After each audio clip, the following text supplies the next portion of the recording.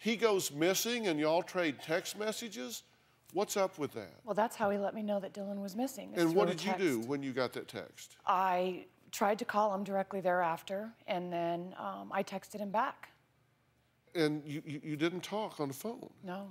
He is not, he's been very evasive. He spoke with our older son for right after it happened. Did you stay after him until you talked to him? No, I didn't. I mean, I texted him, but I didn't continuously call him.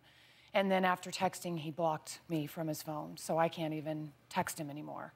So your son has been missing for 3 months, yes. And his mother and father have not talked. Right.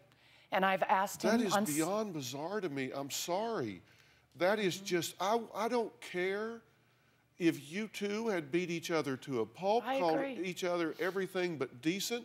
It wouldn't matter to me if my son was missing. All bets are off, all picadillos are gone. I can't imagine the two of you wouldn't.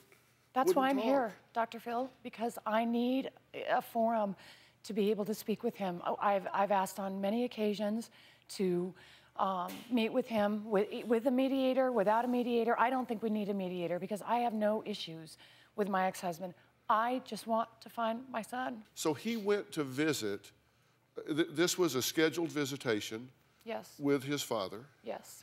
And he's going to be there for Thanksgiving. Yes. He arrives, and you said he was not happy about being there because it was so isolated.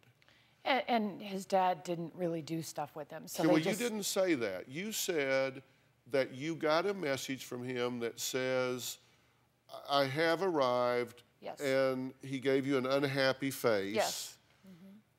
And you said because it was so isolated. You didn't say because he didn't like his dad, because he didn't do anything with him.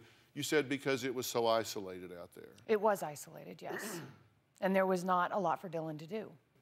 Your son, like a lot of 14-year-olds, was a real techie type, right? Yes. I mean, they live on these smartphones and they text a lot. He did text all the time. Right. And at 9:30 that night, all texting stopped. Yes. Is that unusual? Absolutely, especially when he's up there. Because he's a text animal. Yes. That was his lifeline to the world. Exactly. He was texting. So right up till 9:30, he's texting, and then just zip, zero. So he could have gone to sleep, right?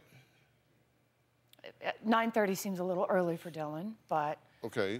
What time would he usually go to sleep?